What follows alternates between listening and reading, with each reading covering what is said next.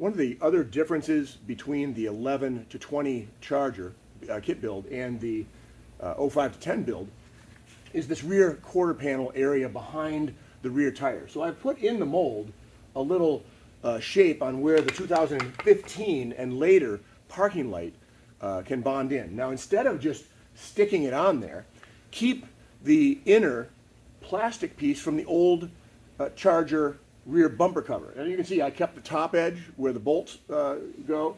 I kept the edge so that I can bolt this thing up with this 10mm bolt that's here from the factory. So I can bolt this up underneath.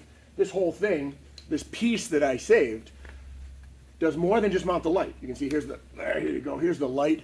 The light goes right in there. You can space it out 1/8 of an inch if you wish to have it flush like the original. Remember, this is 1/8 of an inch thick.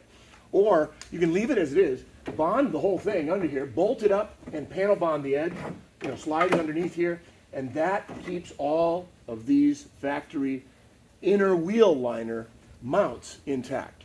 And that's what I like. If you're doing a wide body kit, you don't need the light cut out because you're going to be putting this light on the outside of the fender flare. And those earlier 11 to 14 cars, if you run the wide body kit, you're going to need the 11 or the 15 to 20 running light that mounts on the back of the wheel. So keep these mounts for sure. You're going to use, especially this little bottom piece, see how I cut it off? You're going to use this to mount the wheel well inner liner. It just makes for a much quicker build.